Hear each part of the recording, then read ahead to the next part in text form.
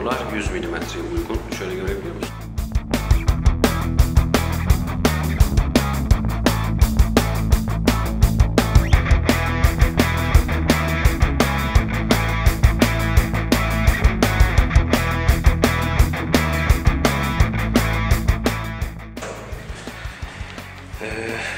Bir tane şu yarıklı somun, pul, bu somun.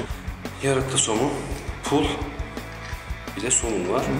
Şimdi bu motoru turtulurken aynı iki tarafta da. İki tarafta da aynı. Şuna dikkat etmek gerekiyor.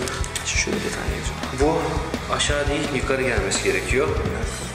Ve şu somun ve pul dışarıda, somun ve pul dışarıda. Şu somun maşanın yarığına oturması gerekiyor.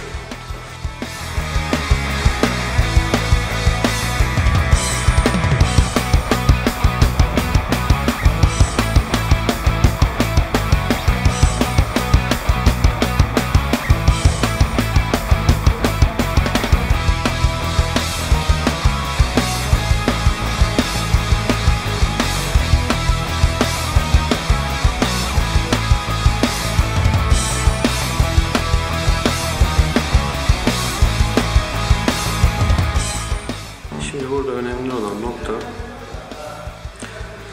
şurada working surface yazıyor. Şurada.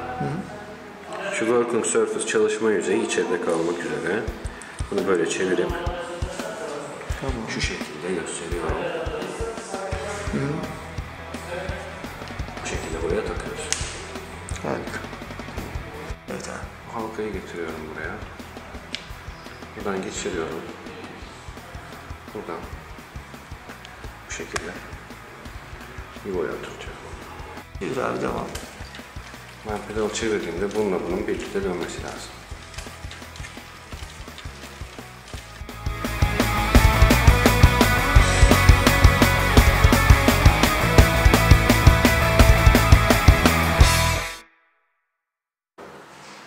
Manyetik sensör, bunu görebilecek gibi. Sana gösterirken bağlayamıyorum tabi. İşte sensör